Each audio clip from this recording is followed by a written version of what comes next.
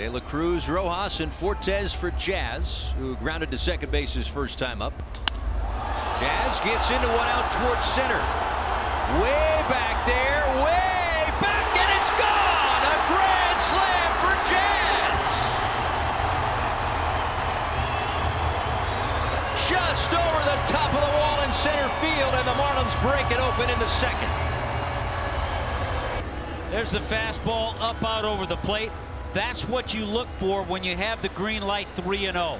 Something that you can get full extension on, and he extended it just over the outreached arm of Lane Thomas in center. Troy Johnston getting some nice protection behind it. How about Jazz? This one's to deep right, and it's his second homer of the game. A grand slam and a two-run shot. A dozen for the Marlins.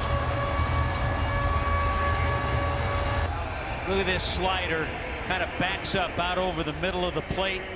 Fluid, solid swing. Boy, Jazz generates a lot of power. Second career multi-home run game for Jazz. 6 RBIs.